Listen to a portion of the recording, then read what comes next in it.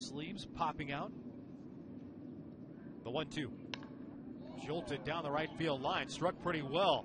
Brown goes back through the track. Looks up and it's gone. Into the third deck of the Bully Hill. It bounces around, giving Goodwin his second homer of the season.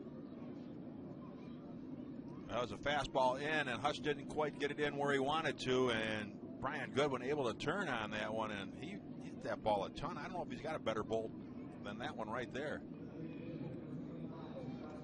There was a pitch down and in, and it didn't get in tight enough, and he put a charge into that one. No question about it.